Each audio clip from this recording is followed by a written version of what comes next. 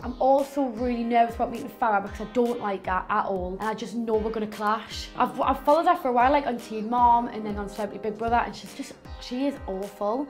I don't believe anything that girl like stands for. She's horrible to our own family and stuff on TV, and she's really rude to people and obnoxious, so I just don't think I'm gonna like her. So I'm hoping that when I meet her, she's a pleasant surprise.